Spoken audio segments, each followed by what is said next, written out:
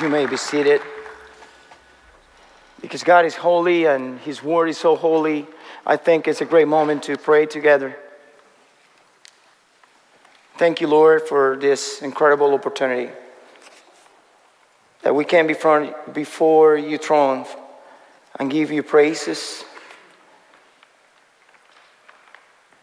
Now, Lord, we ask you that when we open the Word, your Word, we can be inspired by it, corrected by it, and also we can hear your voice. We give you this time. Speak to us, Lord. Use me, Lord. In the name of Jesus we pray. Amen. This is beautiful being here today. Let me give you a little disclosure right here. I'm Cuban, so my first language is no English, as you can tell.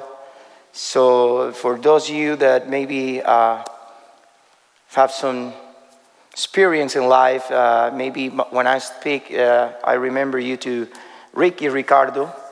I love Lucy. If you don't laugh on that one, it's like a Sofia Vergara for this time, or maybe a baseball player from Dominican Republic, Big Papi, when he do the TV show for the game. Okay, so now with this in mind, I want to invite you to open the Word of God in two places. It's a little different today. I want to invite you to the Bible in Hebrews chapter 3. And if you have one of this, put one mark in Hebrews chapter 3. And the other one, I will invite you to go to Numbers chapter 12. So we want to try to connect two passages from the Old and the New Testament that help us to understand an idea that the Bible is, telling us. And the title of my sermon today is The Servant I Want to Be. In these days, and people want to be so many things. As you are a student seminary, or you are a pastor, or you are a leader, we have to face that challenge. Who I want to be. I remember growing up as a little kid in Cuba. I got my heroes and a boxing figure that I want to be a boxer like him. So when I get to my room, I dream boxing and moving like him. Maybe as you're a lady, you dream to be my wife. Have a dream to be a princess. So he take a towel, put it in his head like a long hair. So I don't know what you're dreaming to be, but what I want you to be is be who God is calling you to be. And honestly, in these times that social media and a lot of challenge that we face, sometimes we get tempted to be famous. Honestly, I don't want to be famous. I don't want to be fancy. I want to be faithful. And the challenge today for you and I in ministry, whatever you are in ministry, even when you are at the end of the career, or maybe just starting the ministry, I want you to remind this. God don't want anything for you and me that being faithful. And I have a saying in my life, because my life always been full of challenges and things that I never believed that I can accomplish. I learned this. When the assignment is bigger than your ability, the only thing that God is required for you is faithfulness. He will cover the gap. If you don't remember anything from this preaching today, remember this, because you will need it for ministry. When the assignment is bigger than your ability, the only thing that God is required for you is faithfulness. He will fill the gap. If you don't remember anything from this Cuban, remember this in ministry. When your assignment is bigger than your ability, the only thing that God is required for you is your faithfulness, because He will fill the gap. This has been my experience. I was born in Cuba, in a communist country. My mom was a very strong communist, member of the party. My dad was an alcoholic. I don't have any chance to be today in this seminary preaching the Word of God. But God is faithful. And if we want to be faithful, we need to start with God. We need to start with Christ and think about your life. Is you can stop right now and look back in your life. How you get here. The only reason that we are here together today, from different nations, different ages, generations, backgrounds, is only one. The faithfulness of God. And the same God who bring us here will take us from here to wherever He is planning to take us. Do you believe that? So, with this in mind, I want to invite you to open your Bible in Hebrews 3. Hebrew is a book that is for the Jewish to understand Christ as a superior in everything, right?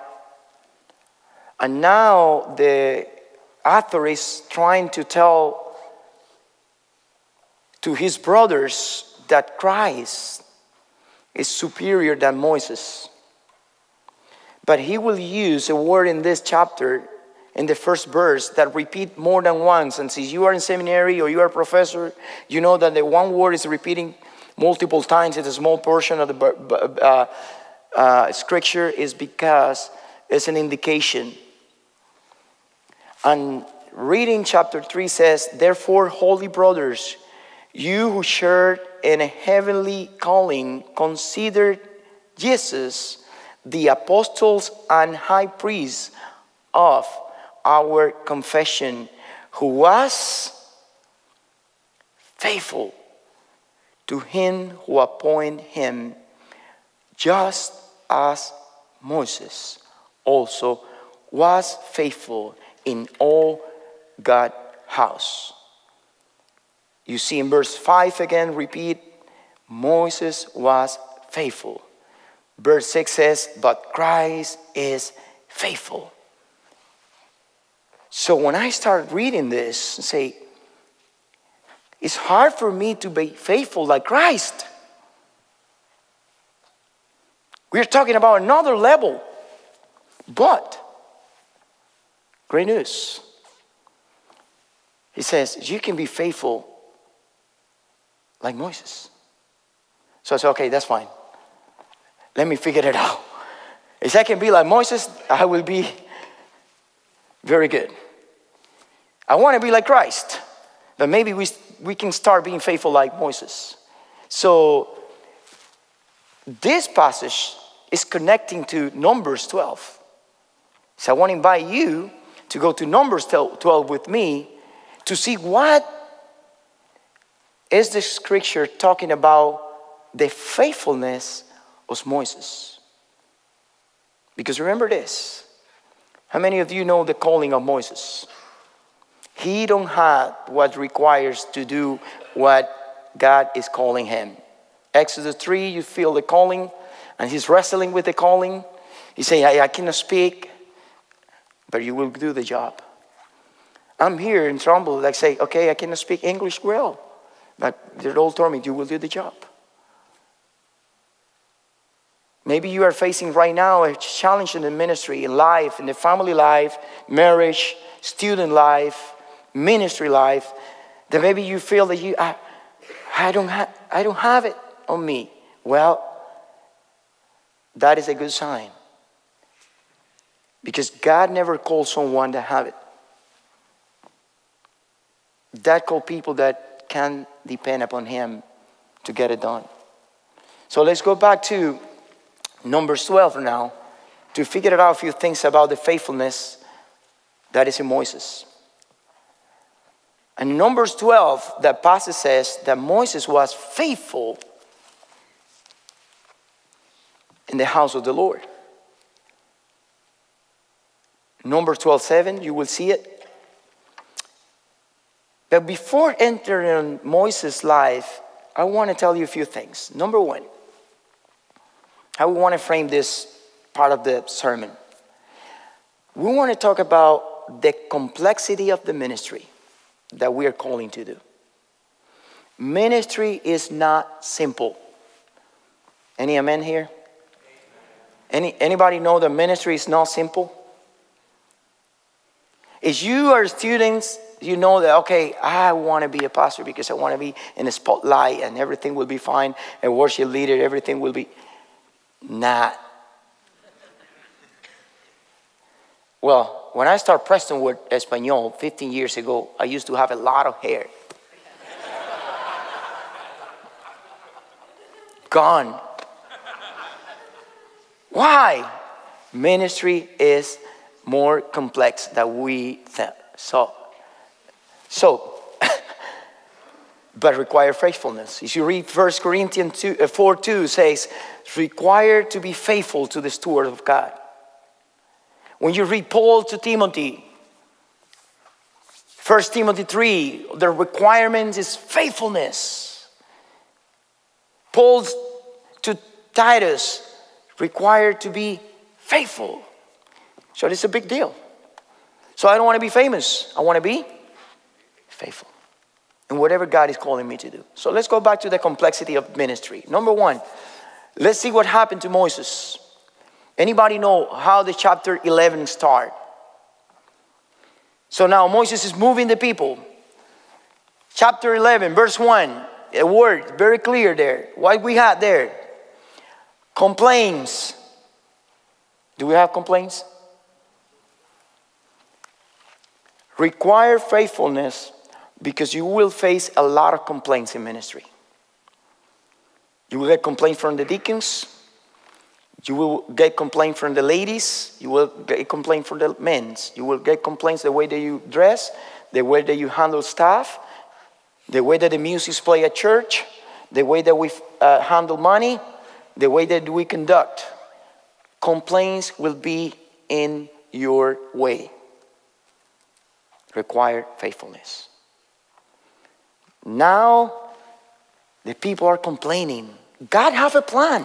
God have a new land. God have a way to go. They have food, but they don't like the food. They have manna from heaven. They don't like it. That means that you can give people manna from heaven and they will be complaining in ministry. So are you ready for complaints? But it's not the only things that you will face in ministry, or we are facing in ministry. Number two, go up to chapter 12. Chapter 12, verse 11. What we got now? Now, their own family were criticizing him for some decision that he made. Do you know what you will get in ministry? Criticism. Write it down. If you don't remember anything, remember this. You will get that. If you go to ministry or you step in ministry thinking that you will please everyone and everybody, you are wrong. People will criticize the way that you worship, the way that you make decisions. You always will have criticism. And the thing sometimes, it's not the outsiders. And the people who are next to you, like Moses. But you remember who called you? Do you remember who is faithful? Is being faithful to you, who will be faithful forever? And this is our model, Christ. Take your Bible, Numbers chapter 13, verse 32. They are about to possess the land. They are about to enter in the dream that God had for them. He sent spies. Let's go and check it out. 10 spies. says, impossible. 2 says, we get it. But 10 start creating a confusion in the congregation. And you know what you have in the ministry too that require faithfulness? Confusion. Write it down. People will start saying things about your ministry, about your calling, that will confuse the plan of God in your life and the people around you, and they will confuse everything that you are trying to accomplish. They will misunderstood you, they will misinterpret you, and they will try to confuse everybody. And when you think you have everybody pulling in the same direction, you will feel like, no, it's not. It's an illustration right here that 2 people are carrying a big refrigerator in a door, right? And they were pulling the refrigerator like for a 30 minutes stuck in the door. And they say, let's take a break. So they were sweating, tired, back pain and everything. Say, I never have a huge challenge like today to put a refrigerator into the house. And the other say, oh, really? I thought that we were taken out of the house. So 2 people working together trying to accomplish 2 different things. Welcome to ministry. Does anybody say, I know what you're talking about, Pastor?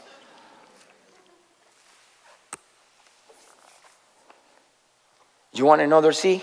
I'm a Baptist preacher. I can do a lot of, a list of words with the same word. Okay, let's go to chapter 14, Numbers. Verse 10. Now it's getting worse. Do you know what they want to do? Write it down. Controversy.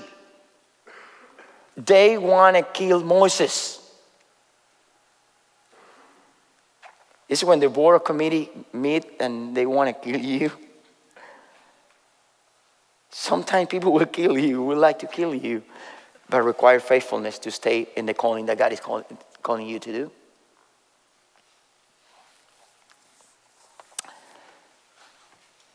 And because also that, complaining, criticism, confusion, and even controversy to kill Moses wasn't enough, go to chapter 16. What we got there? How's the title? Rebellion. Let me stop right here. If you want to step up of ministry, it's a great time now. But God is not calling you to throw the towel. He's calling you to be faithful. We don't have to be famous. We don't have to be fancy. We have to be faithful. Because when the assignment is bigger than your ability, the only thing that God is calling you to be is faithful, because He will fill the gap. And even in Hebrews, He's telling, brothers, Christ is faithful. You say, it's so hard, but Moses was faithful in the house of the Lord. The house of the Lord for them means the Israel community, the people of God. What is the house of the Lord for us today? It's the church. We are the temple. We are the body. We are the house of the Lord. In ministry, God is requiring us to be faithful. Don't throw the towel. Even when you are not popular. When you don't have the applause. When people are criticizing you. When they are making bad judgment in what you are doing. Be faithful. And now the question is how I can be faithful. How can I be faithful? I will give you 2 biblical settings that help us to be faithful. Number 1 is, write this down, communion with God. The resources they found to be faithful is God. Because faithfulness is a fruit of the Holy Spirit. Right? The only way that we can be faithful is we having time with the Lord. I remember, you remember this, when Christ go to the wilderness to be tempted by the evil one, he get 40 days fasting, and after that he get tempted. And the temptation was about what? Is truly you are the Son of God. Well, before the wilderness, he was in the Jordan River. And when he was baptized, he get out of the water and he hear a voice. You are my beloved. And that voice carried with Christ to temptation. Let me tell you this. When you spend time with the Lord, the voice that you hear in the presence of the Lord will carry you through temptations. You need to spend time with the Lord. I know that in seminary we are busy. I'm in seminary too. I'm studying. And I'm pastoring a church. I'm doing so many things. But let me tell you, nothing like to spend time in communion with God. No resources can supply that. No abilities can supply that. And I will give you a few things about the communion with God that I have here. Spend time with God. Make sure that you hear his voice loud and clear before you start listening to criticisms, complaints, and everything else. Make sure that the Holy Spirit bear witness daily to your spirit of who you truly are. The Bible says in Romans 8 that the Holy Spirit bear witness to our spirit. My identity is not in what is going on in my ministry. My identity is what happened at the cross. Sometimes we tie our identity in what is going on in the ministry. No. My identity is what happened at the cross. My value is not how many members I have in my church, how many A's I got in classes, or how many people like me and love me. My identity is in the one who loved me when I was a sinner. And he died his life, give his life for me. But we need to spend time with the Lord to hear that every day. In the era of social media, that our students and teenagers are going through depressions, anxiety, because they are seeing a fake like of others in social media. Let me tell you this. Don't allow the like of your followers be more important than the love of your Father.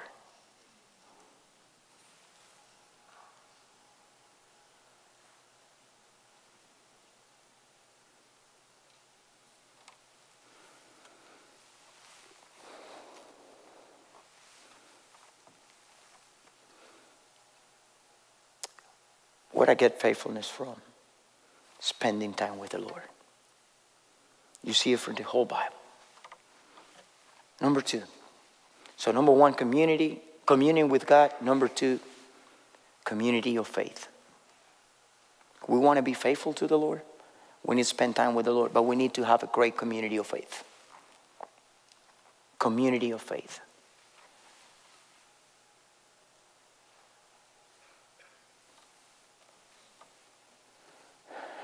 Most of those who have failed in ministry were alone, isolated. Why? You need a community of people. I wish I had more time to read the Bible to say how many exhortation to one another you find in the Bible, because it's in the community of faith, it's in the building, it's in the body of Christ that we find support. People who pray for you, people who encourage you, people who tell you be strong and courageous. God have a plan with you. But when you isolate yourself in ministry, it's hard to be faithful by yourself. And I will give you a few more things. You need to surround yourself with true friends, people who really care about you and who really know you well. The other day, we were in a meeting with Pastor Jack and Connor Bell and our executive team. And Connor Bell said to Pastor Jack, Pastor Jack, I will be your church leader when you were preaching. And Pastor said, I'd rather have a prayer warrior. Sometimes you don't need so many church leaders. Sometimes you need prayer warriors around you. Do you have one? Students, do you have someone that's praying for you that know you well? That know you as well as I have a friend of mine that is a great pastor in Miami in a small church. And he knows I have so many members and I'm on TV and all this stuff. But he don't care about nothing of that. Every other time he calls me and say, hey, are you taking time with Yanni, my wife? Are you spending time with the Lord? He's not impressed with all my ministry. He cares for my life. You need people like that around you to be faithful. People who have permission to look you in the eyes and ask you the hard questions. You need people who pray for you when you are tired. People who fight with you and for you when you are tempted. Do you have that? Do you have that? Hey, we need each other more than we are willing to admit. Great leaders always surround themselves with people that can be partners, accountability. So God created two things: communion with Him and the community of faith. The only way that we can be faithful is when we take seriously the importance to spend time with God and having people around us who care for us. Because crisis will come. Criticism will come. Complaints will come. Confusion will come. Rebellion will come. If we want to remain faithful to the calling that God is calling us to do, we need to know that when the assignment is bigger than our ability, the only thing that God is required is faithfulness. He will fill the gap. I want to pray. I don't know where you're fighting right now. Maybe you are about to throw the towel in ministry or studies or even in a personal fight that nobody knows. And I want to give you an invitation today to respond to the Word of God. Maybe you are missing that time with the Lord, that communion with Him. Maybe you are missing that community. You don't have friends. You don't have people that you are giving the permission to interrupt your life and say, hey, maybe you feel alone, isolated. Leadership is a lonely place sometimes. But I want to ask you, do you want to be faithful? If you want to be faithful, please, wherever you are, pray and say, Lord, help me to be faithful to you. Lord, help me to do what you are calling me to do.